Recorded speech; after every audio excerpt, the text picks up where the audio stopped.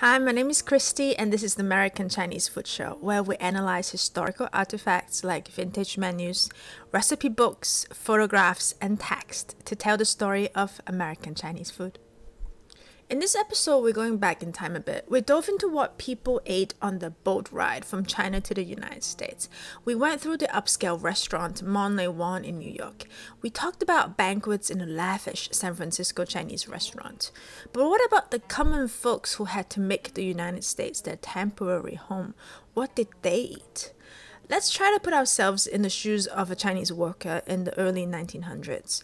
You came from a village in southern China. You never cooked or did laundry once in your life because women in your family took care of that.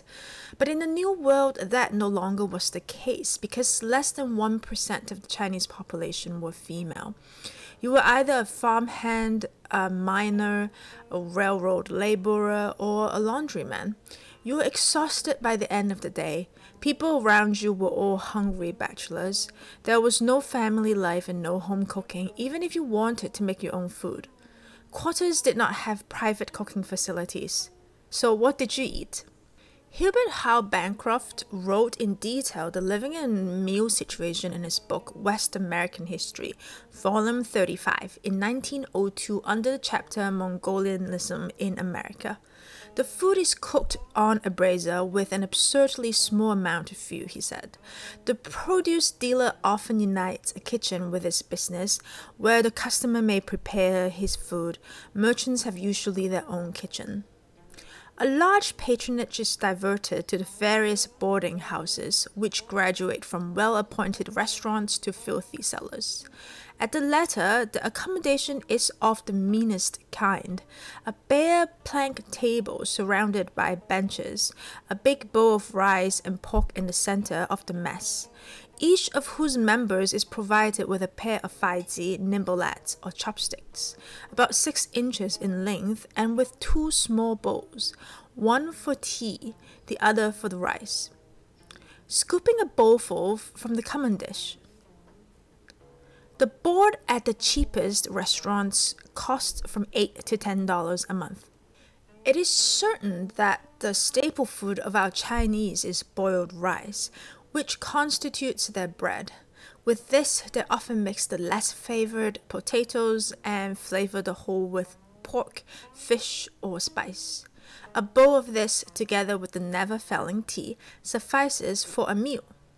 It's unclear from what Bancroft wrote what the dishes exactly were, but since we know the majority of the Chinese who arrived then were from a region called Siyi, in the now Guangdong province, we can assume the dishes were Cantonese. There is an appendix on Chinese cooking in the book Chinatown Inside Out by Leong, published in 1936. It claims to be the first authentic book on Chinatown by a Chinese who knows what goes on. It might be a bit more useful than Bancroft's account. In Leong's own words, "It has long been my desire to make real Chinese food more popular among Americans. To this end, I add a list of ordinary Chinese dishes, easily ordered at any Chinese restaurant of any importance. I'm hoping we can find some clues as to what dishes common folks ate back in the time." Other than roasted meat like roast pork, roast chicken, or roast duck, which I doubt boarding houses were generous enough to provide to Chinese workers on a consistent basis, many dishes are familiar, like pepper steak with tomato, fan ke, la jiu niao, and Chinese white with pork or beef, bak choy ju or ao yolk. Here, Chinese white is bak choy, as well as some Americanized dishes like Chinese omelette, fu yong dan, almond chicken, and mushroom chicken. Dishes like almond chicken and mushroom chicken are a testament on how Chinese food in America evolves with access to new ingredients.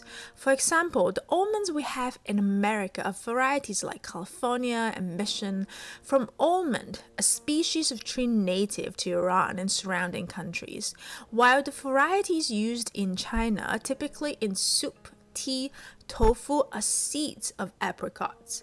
They are seen as medicinal, listed as early as 200 BC in 神农本草经. a book on agriculture and medicinal plant.